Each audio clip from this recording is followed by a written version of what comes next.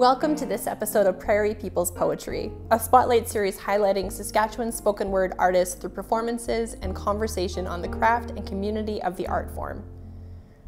I'm your host, Cat Abenstein, and today we're talking with spoken word poet, artist, and musician Devon Dozlaw, who also performs as GB Loon.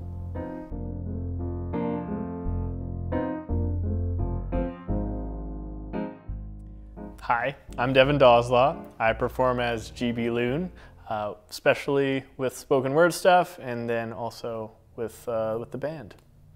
So Devon, can you tell me a little bit about your art? Sure, yeah. I can tell you about my art. It's what I love to talk about. My art is just kind of a series of expressions, to use a cliche, but it's usually just a way of me kind of like transmitting a viewpoint or like an angle of something and trying to get people on board with that. So it'll often be like a spoken word piece or a song or something like that that's about a common thing, but maybe from like a funny angle so that it's twisted and comical in some way. So where do you draw your inspiration from? I think I just draw my inspiration from like everywhere. I try to root a lot of my things in like just kind of very basic like Saskatchewan Canadian life, and oftentimes I'm making fun of those things, but with most of my spoken word and songs these days, I've kind of put aside a lot of the more like flowery, pretentious sort of stuff, and I'm usually just trying to like get through to people and make them laugh or think about something maybe in a different way. And so when I want to achieve that, it usually means that I'm honing in on something that is common to everybody. It's dusk. For this juicy narrative steak's sake, it's dusk. And a hipster wearing 60s looking sunglasses, a 60s looking haircut, 90s looking shirt, and a 70s looking Ramones jacket that's been brought from a dim, needlessly black and white photo into the land of color to reveal a denim plot twist stands alone with a faithful six string. The only thing it's always been cool to wear. It's dusk. Kind of. And he busks. Kind of. Fingers like awkward tusks, kind of strumming strings. And a husky, busky voice sings original songs and covers violent femmes and T-Rex. Till an actual T-Rex wrecks this moment. This T-Rex is one step away from fossil, but still big and mean. He is a meteor that leaves a crater where there was lush green. He works at the liquor store, where I'm currently busking. And without even Kanye's courtesy, he doesn't let me finish. He just roars and says, "We don't want you here." At first, I'm nice, and willfully comply, like the kids in Jurassic Park. What I should have said was, "Look at these bourbon-loving suburbanites driving Suburbans into this dingy lot. We know that it's me they've been coming to see, to forget about life for a while." And, you know, buy something that can bask in their sad-faced flasks. But I think we both know no one's coming to see me, and no one's given me any money, which is why I don't see the big deal. But I smile, and he glares at me. Bares sharp teeth, he releases a carnivorous snort, so I give him this retort. Okay, you don't have to be a dick about it, dude. Not a great line befitting a poet, but not that far off. Because if you propped up a flaccid Johnson with a stick and added T-Rex arms and started to squint, you may get an idea of what this liquor store clerk with a gutter grocery bag for a face really looked like. But I digress. I leave. It's no big deal. I can play an open mic somewhere. I can play a set at the Creative City Center. Maybe a house show. I have that luxury. But imagine the First Nations artists who were given no jury. They're just judged. Art forms executed on the spot. The bigwigs decided, We must alter, natives. But that was a false alternative, a faulty alternative. Songs, languages, dances were told, we don't want you here. I was told that, but I was just a goofball playing his songs on private property on stolen land. The First Nations people were told that in their living rooms, in the middle of a house show. What do you think it takes to be funny? I think that there are a number of parts to being funny. I think that one of the important things is just having like a really strong, almost like a mission statement or angle for the thing. A lot of the times it's like, what's this song about? Oh, it's like, it's about long johns and how we wear them here because we're cold all the time and other people just think it's a joke or something. Like, and then from that it's like, what can I make references to? What wordplay can I bring out? What sort of like specific instances can I draw from that other people go, yeah, that totally resonates with something I've done or whatever. I also think that when you're being funny, I mean, it's weird to talk about like when I'm being funny, but I think that you need to be specific. Like when people are being overly vague, it's usually not good enough. I think that you need to either hone in on a very specific experience or bring up a bunch of different examples or something so that for one, you seem like you've thought about it and done your research or whatever, but two, people can kind of like lock in on those things. So what does your writing process look like? My writing process normally starts with me thinking of something on a drive or a bike ride or whatever, and then kind of putting that jot note information into my phone as quickly as I can. And then depending on where I'm at that moment, if it's a long walk or something, I can kind of keep adding to it, or a drive or something. Otherwise, I might come back to that idea and start fleshing it out a little bit. And then usually from there, I will, if it's something that I want to do a song with, I start to try to find what the chorus will be and figure that out, and then add kind of chords to the verse or whatever. If it's a spoken word thing, it's usually, for a comedic piece at least, I need kind of a what is this about? It can't be like, first I talk about like allergies and then I'm going to talk about like, it's always, I think, and it's the same with if it's social justice or anything else, I think you need a message. It's just with comedy, it's more of a joke. So how have you become a better artist? Yeah, I think I've become a better artist by worrying a little bit more about what the audience or listener is able to take away from what I'm saying. I really enjoyed kind of doing very cryptic, dense spoken word stuff that was kind of dizzying for the audience, and I enjoyed kind of the confusion that would come out of that, and kind of the fun that comes with saying things that people can't put together. They just, this is crazy because my mind doesn't know what's actually going on with what you're saying. But I like this phrase and I like this phrase and I don't know how they connect, but it's cool. But I did find a little bit of frustration came from people not knowing what the song or the spoken word piece or whatever was about. And for my own vain reasons, I would feel like the concept was pretty cool. For instance, with one of my old bands, I had this weird song about, it was from the point of view of Pac-Man, running away from all these ghosts and demons and not feeling like there's any way out of this space.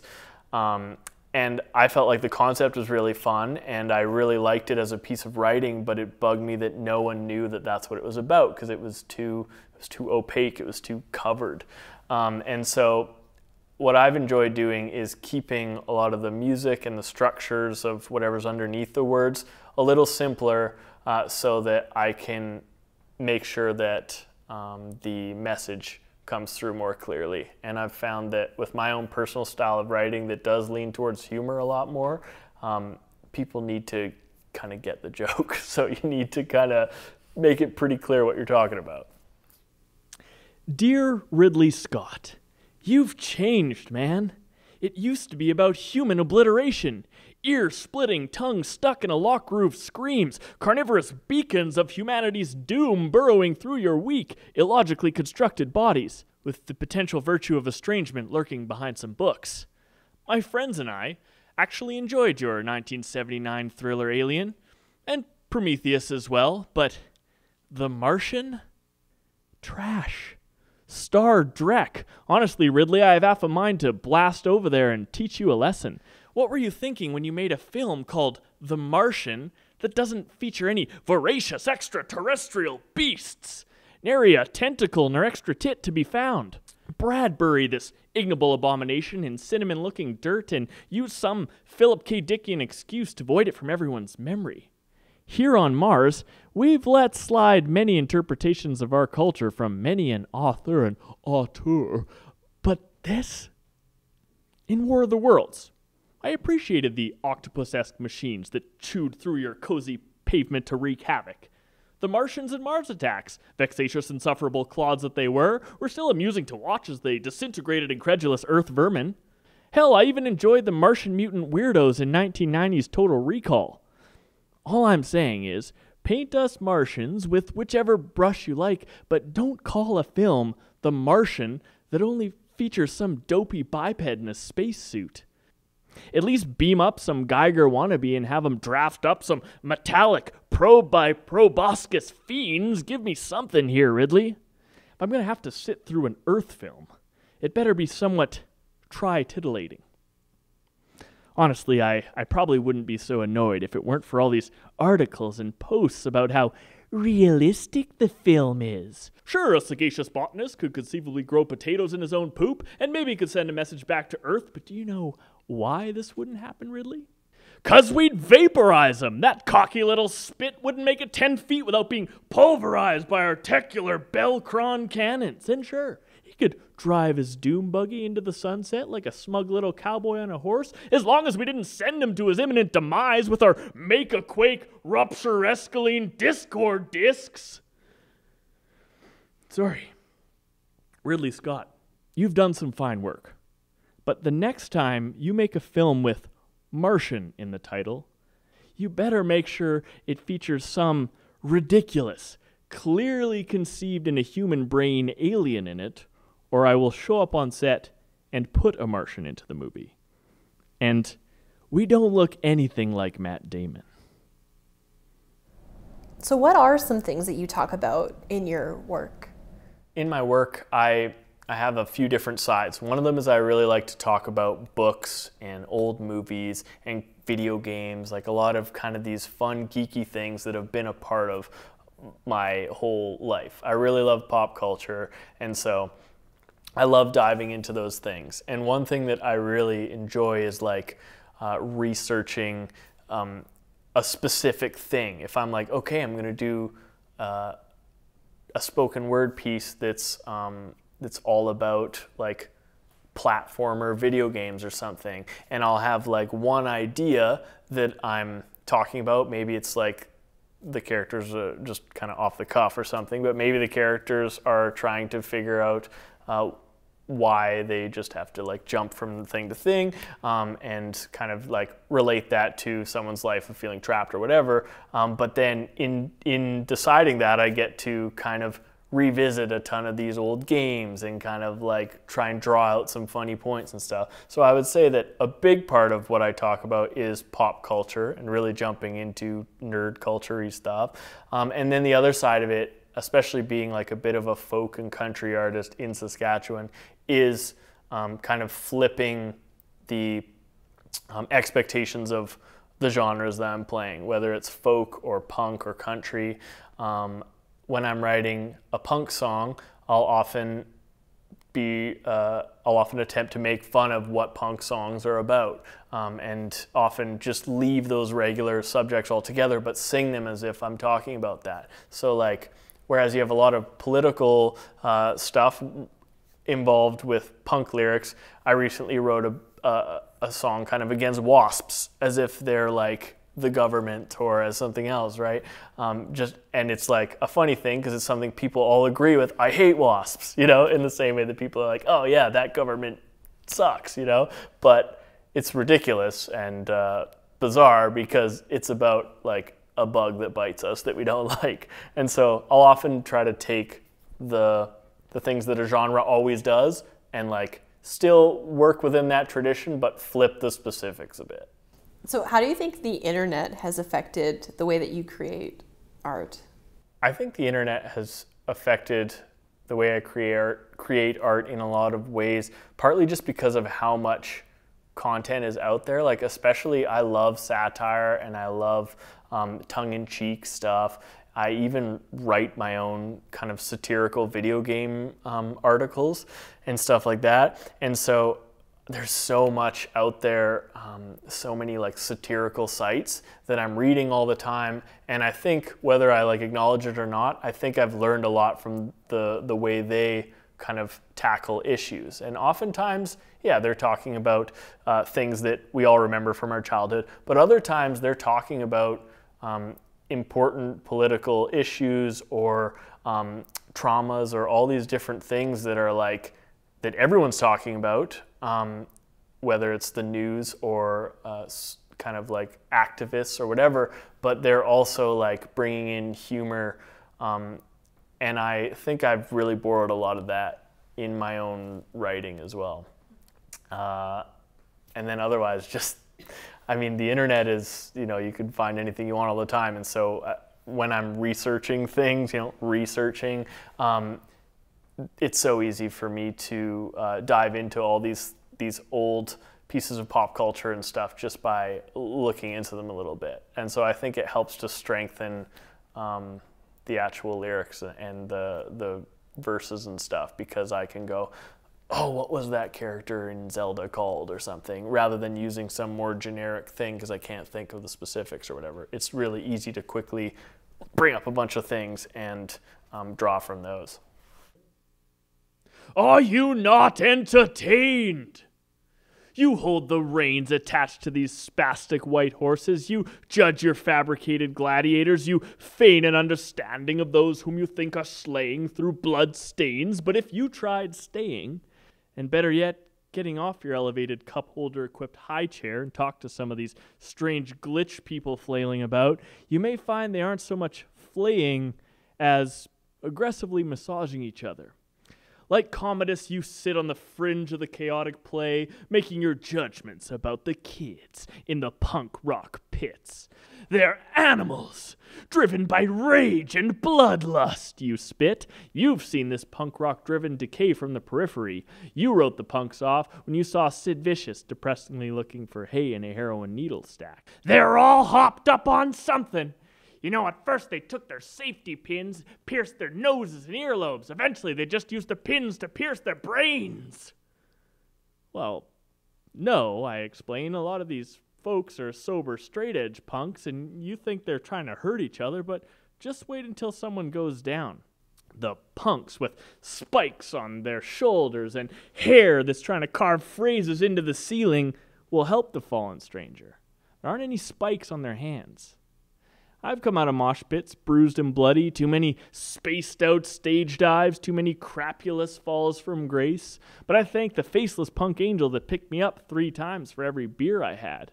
You think these people are sadistic, but they're just getting their cardio and counseling through pinballed, combat-booted, patch-jacketed, splatter-painted neutron imitation.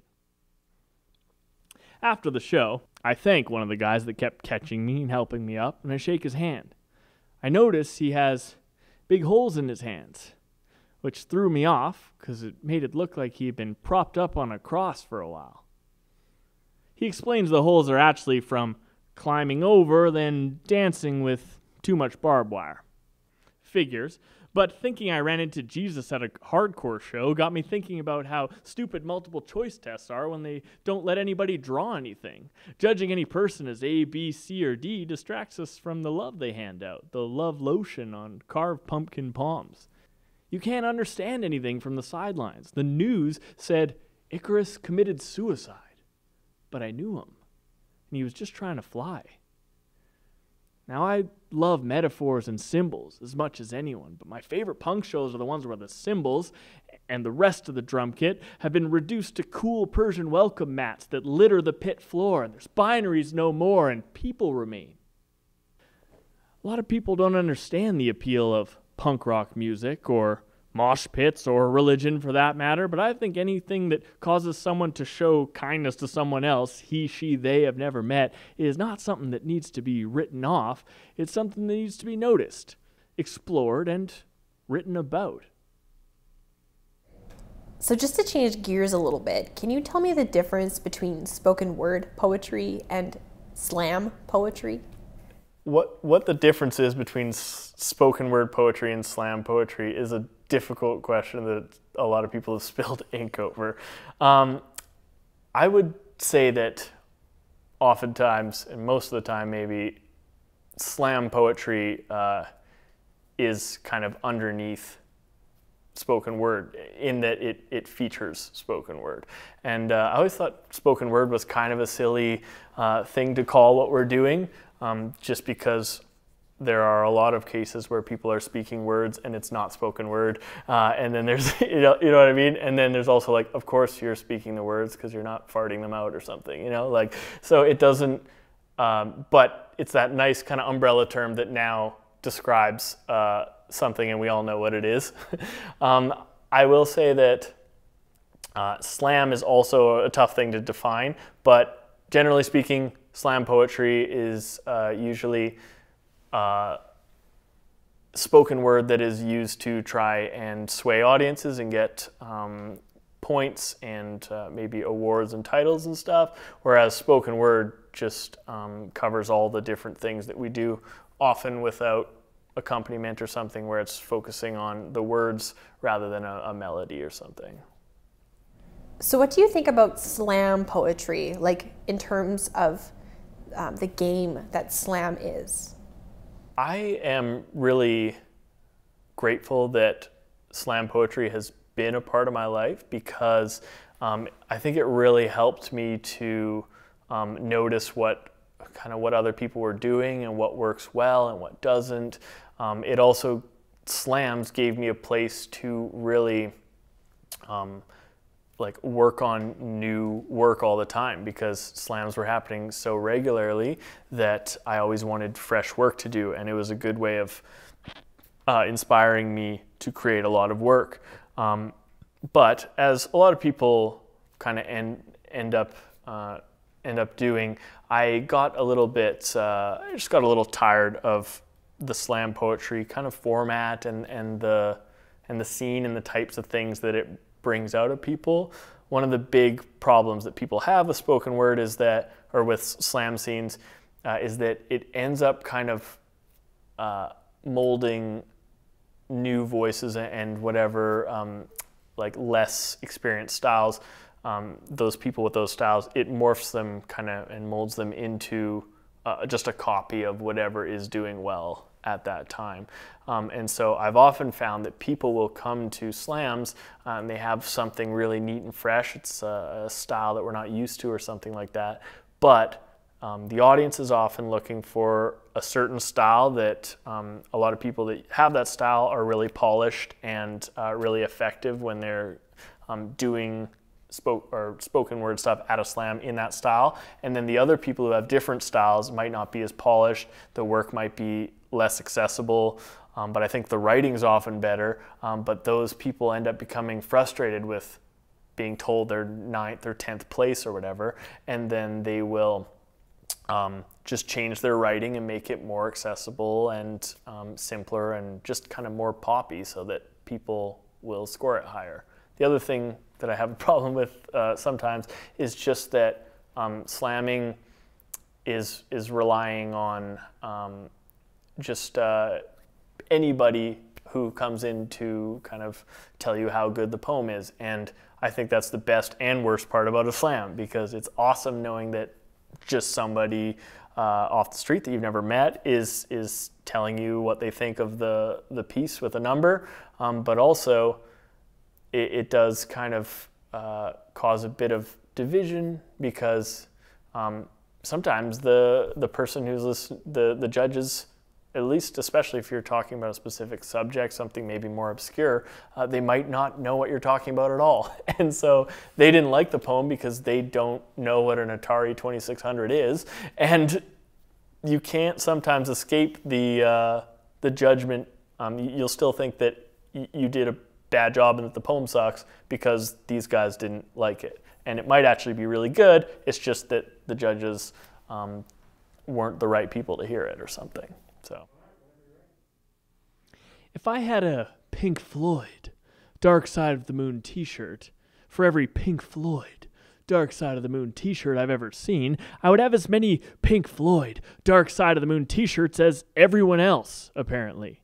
It's not that Dark Side is a bad album, it's a legendary album. I just think some of these folks need to think outside of the three-sided box. Try another angle. Floyd had a prismatic career beyond the prism, guys. The real Floyd fans evade the droves of Dark Side of the Moon children by blasting off in Floydian psychedelic saucers full of secrets. And the dark shirts of the moon culture all yell, "Why are you running away? Way, way." That's from The Wall, but the only reason a Pink Floyd The Wall shirt doesn't start growing on you during adolescence is because these moon crater-brained youth don't think it's as cool to be another brick in the insipid wall. They'd rather be one of the rainbow streaks from the Dark Side cover, a note in the pretty triad. Well, I think Roger, Rick, David, and Nick just thought the pyramids are far out, man. At first, I thought that Pink Floyd doing a set exclusively for the ghosts of Pompeii was a little insensitive to those of us who have done shows for empty rooms without planning on it. But then I realized I didn't mind if these dark side sprites and moon nymphs in black t-shirts left the show early, because they just wanted to observe the great gig in the sky from their front yards. And I wanted them to leave their strict, indolent orbital track and venture out into the deep, dissonant, peripheral black.